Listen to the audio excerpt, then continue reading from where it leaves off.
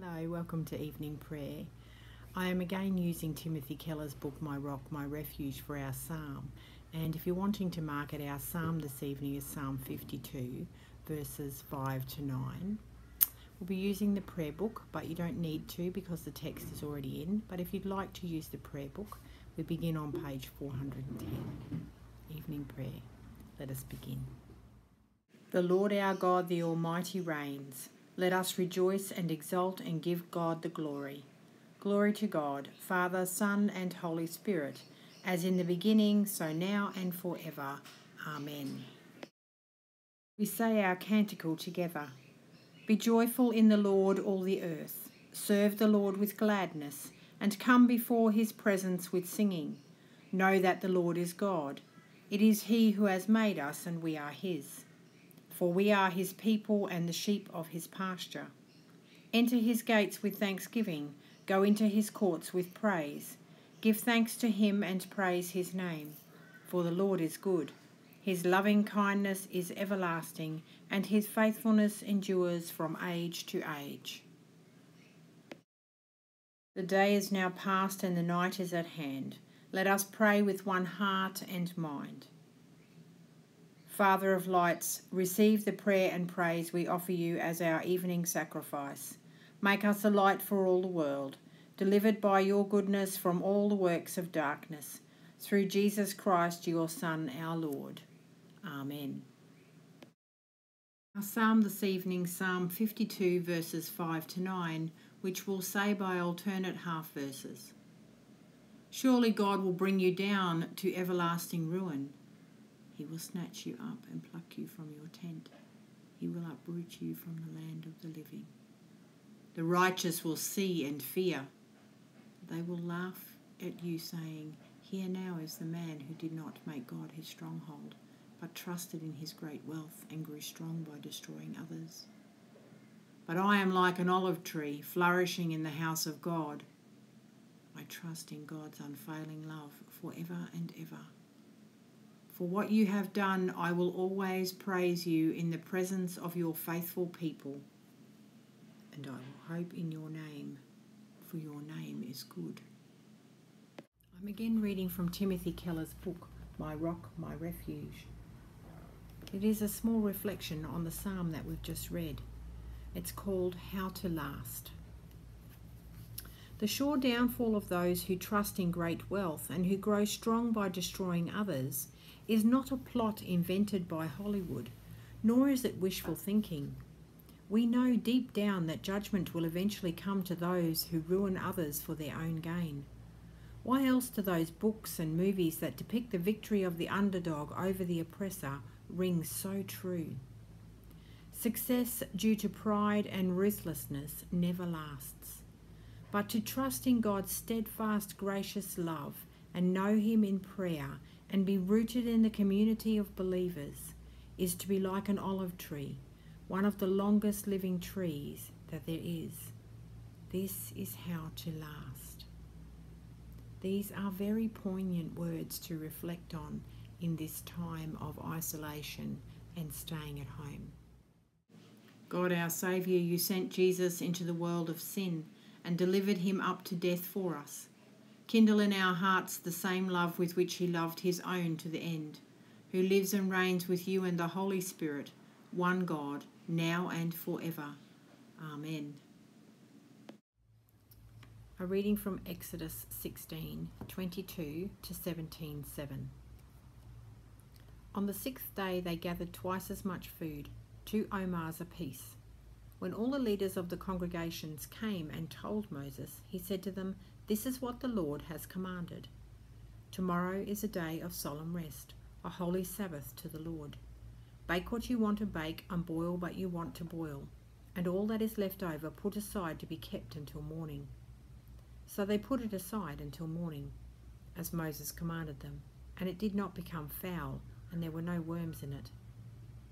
Moses said, Eat it today, for today is a Sabbath to the Lord. Today you will not find it in the field. For 6 days you shall gather it, but on the 7th day, which is a Sabbath, there will be none. On the 7th day, some of the people went out to gather, and they found none. The Lord said to Moses, "How long will you refuse to keep my commandments and instructions? See, the Lord has given you the Sabbath. Therefore on the 6th day he gives you food for 2 days. Each of you stay where you are. Do not leave your place on the 7th day." So the people rested on the 7th day. The house of Israel called it manna. It was like coriander seed, white, and the taste of it was like wafers made with honey. Moses said, "This is what the Lord has commanded. Let an omer of it be kept throughout your generations, in order that they may see the food with which I fed you in the wilderness, when I brought you out of the land of Egypt." And Moses said to Aaron, "Take a jar, and put an omer of manna in it, and place it before the Lord, to be kept throughout your generations." As the Lord commanded Moses, so Aaron placed it before the covenant for safekeeping. The Israelites ate manna for 40 years, until they came to a habitable land. They ate manna until they came to the border of the land of Canaan. An omer is 1/10 of an ephah.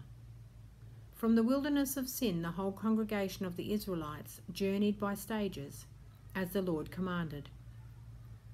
They camped at Rephidim, but there was no water for the people to drink. The people quarreled with Moses and said, "Give us water to drink." Moses said to them, "Why do you quarrel with me? Why do you test the Lord?" But the people thirsted there for water, and the people complained against Moses and said, "Why did you bring us out of Egypt to kill us and our children and livestock with thirst?" So Moses cried out to the Lord, "What shall I do with this people? They are almost ready to stone me." The Lord said to Moses, "Go on ahead of the people and take some of the elders of Israel with you. Take in your hand the staff with which you struck the Nile, and go. I will be standing there in front of you on the rock at Horeb. Strike the rock, and water will come out of it, so that people may drink." Moses did so in the sight of the elders of Israel. He called the place Massah and Meribah, because the Israelites quarrelled and tested the Lord, saying, "Is the Lord among us or not?" The second reading is from 1 Peter 4, 3-11.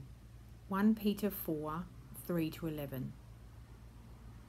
You have already spent enough time in doing what the Gentiles like to do, living in licentiousness, passions, drunkenness, revels, carousing, and lawless idolatry. They are surprised that you no longer join them in the same excesses of dissipation, and so they blaspheme. But they will have none to give account to him who stands ready to judge the living and the dead. For this is the reason the gospel was proclaimed even to the dead, so that, though they had been judged in the flesh as everyone is judged, they might live in the spirit as God does. The end of all things is near. Therefore be serious and discipline yourselves for the sake of your prayers. Above all, maintain constant love for one another, for love covers a multitude of sins. Be hospitable to one another without complaining. Like good stewards of the manifold grace of God, serve one another with whatever gift each of you has received. Whoever speaks must do so as one speaking the very words of God. Whoever serves must do so with the strength that God supplies, so that God may be glorified in all things through Jesus Christ. To him belong the glory and the power forever and ever. Amen. Strong words, powerful words. Lord, may your word live in us and bear much fruit to your glory. We call the song of Christ's glory. Christ Jesus was in the form of God, but he did not cling to equality with God. He emptied himself, taking the form of a servant, and was born in our human likeness. Being found in human form, he humbled himself and became obedient unto death, even death on a cross. Therefore God has highly exalted him, and bestowed on him the name above every name, that at the name of Jesus every knee should bow, in heaven and on earth and under the earth, and every tongue confess that Jesus Christ is Lord, to the glory of God the Father. Lord, have mercy. Christ, have mercy. Lord, have mercy. We say together the Lord's Prayer. Our Father in heaven, hallowed be your name. Your kingdom come, your will be done on earth as in heaven. Give us today our daily bread. Forgive us our sins, as we forgive those who sin against us. Save us from the time of trial, and deliver us from evil. For the kingdom, the power, and the glory are yours, now and forever. Amen. Almighty God, whose Son Jesus Christ is the resurrection and the life of all who put their trust in him, raise us, we pray, from the death of sin to the life of righteousness, that we may ever seek the things which are above, where he reigns with you and the Holy Spirit, one God, now and forever. Amen. Let us pray for the world, the church, and each other. We do pray for peace of the world. We pray for the leaders of the nations, for those in authority, for governments and church leaders. We pray for the welfare of the Holy Church. We pray for all clergy and those ministering in these difficult times. And indeed we pray for all who proclaim the gospel of Jesus Christ. We pray for ourselves, for this place where we live, for our space in the world. We offer them to God. We pray for our friends and our family, for those close and those far. We pray for rest, for good, true rest in you, Lord. We pray for the sick, and we hold them before you so that your healing touch may always be upon them. Lord, we give you thanks for this day. We give you thanks for all we have experienced, for the conversations we may have had, for the encounters we may have had, for those around us, near and far. Lord, in your mercy, hear our prayer. Be present, merciful God, and protect us through the hours of this night, that we who are wearied by the changes and chances of this fleeting world may rest on your eternal changelessness, through Jesus Christ our Lord. Amen. The Lord be with you. Let us praise the Lord. Thanks be to God. The grace of the Lord Jesus Christ and the love of God and the fellowship of the Holy Spirit be with us all evermore. Amen. Thank you for joining us for evening prayer this evening, this April 23rd.